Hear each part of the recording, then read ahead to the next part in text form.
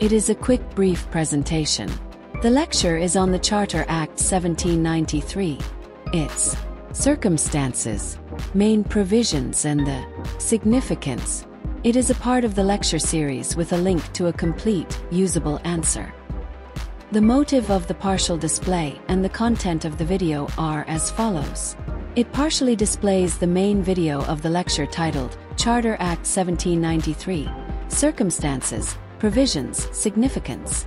Only criticism and significance of the Charter Act 1793 is streamed herein.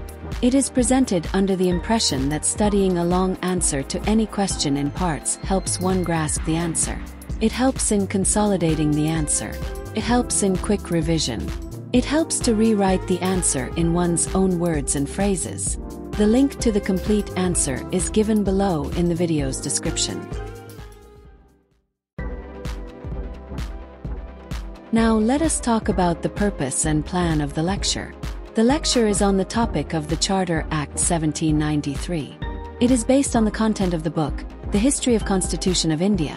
The Charter Acts during the Company Rule in India 1773 to 1858, ISBN 13-978-1983046834, with an OCLC number/unique identifier 1086169936.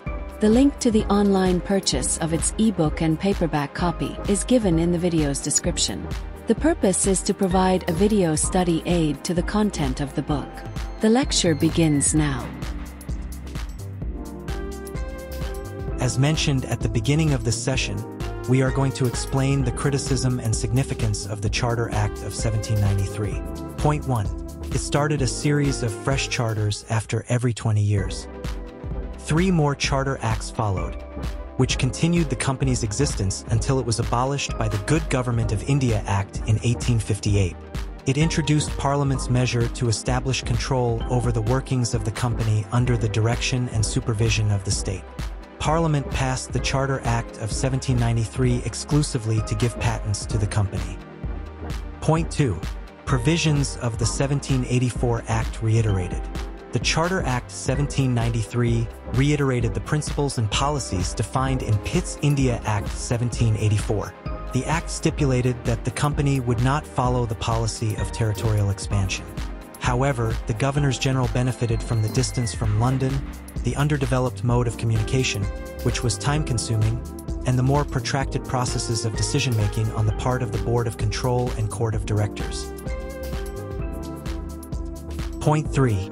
It strengthened the control of Parliament over the company.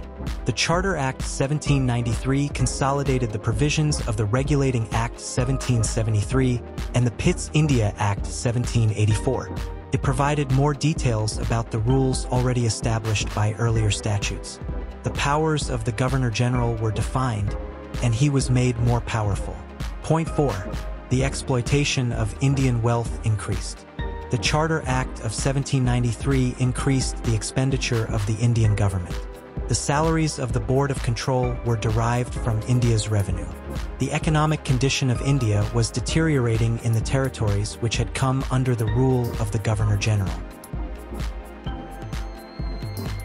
Point 5. The post of Governor-General in Council consolidated. No significant changes were made in the government of India. However, the Governor-General's power was increased. He was empowered to make appointments to the post of Justice of Peace, given the power to levy taxes, and authorized to issue liquor licenses. Point 6. Parliament's dominance over revenue and territory of British India administration. The Act brought finance and accounts under the purview of Parliament. The Charter Act of 1793 was a consolidating measure. Before the Charter Act of 1813, it had brought under its sway a significant part of Indian territory.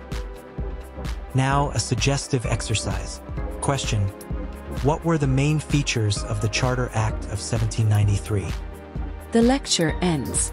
Your comments, suggestions, and remarks will help develop future lectures.